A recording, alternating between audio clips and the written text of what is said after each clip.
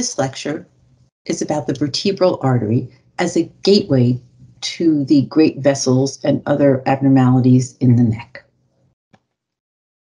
The outline of my talk is to first discuss anatomy and variations of the vertebral artery, the kinds of waveforms one may see, subclavian stele, both complete and partial, and then a discussion of brachiocephalic disease. I have no personal disclosures.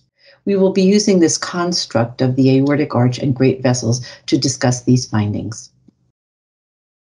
The vertebral artery is typically the first branch of the subclavian artery, though in a small percentage, it may arise directly from the aortic arch.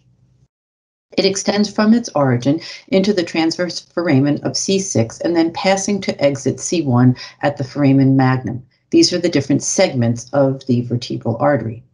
It gives rise to the posterior inferior cerebellar artery and then joins with the contralateral vertebral artery, forming the basilar. A variety of variations exist, and these do affect the waveforms of the vertebral artery. As part of a carotid examination, we typically take a brief image in color and then a representative spectral Doppler of the vertebral artery. Infrequently, we are asked to specifically image the vertebral artery along its course. So we look between the vertebral foramina on a carotid study. The vertebral arteries are often slightly asymmetric in size as compared to the carotids, which are more equivalent. It's usually not a problem to find them unless there's some bony abnormality or major shadowing. The waveforms from a normal vertebral artery are low resistance monophasic, similar to an internal carotid artery, as you can see here. The average peak systolic velocity is approximately 56, though there is a range depending on dominance of a vertebral artery. These are color Doppler images of the extravertebral segment and the intravertebral segment with the shadows from the vertebral bodies.